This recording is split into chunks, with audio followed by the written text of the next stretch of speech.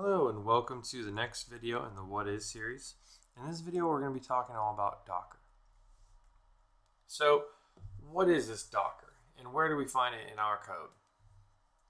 If we look over here in the Docker file, this is exactly where we're going to find it. And what it does is it builds a containerized source of our code.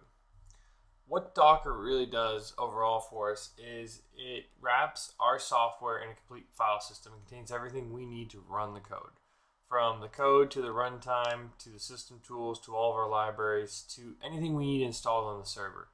And it guarantees that our software always runs the same regardless of whatever environment we're in.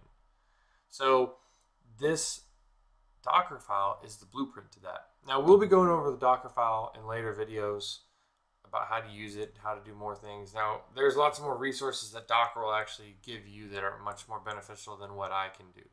But we'll at least be showing you with how we've built it out and what we can do and some of the things we do with the MeanStack and Docker. So that's it for this video.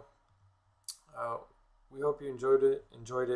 If you have any questions, feel free to leave a comment or find us on social media. We're all around. And that's it for us. Have a good day.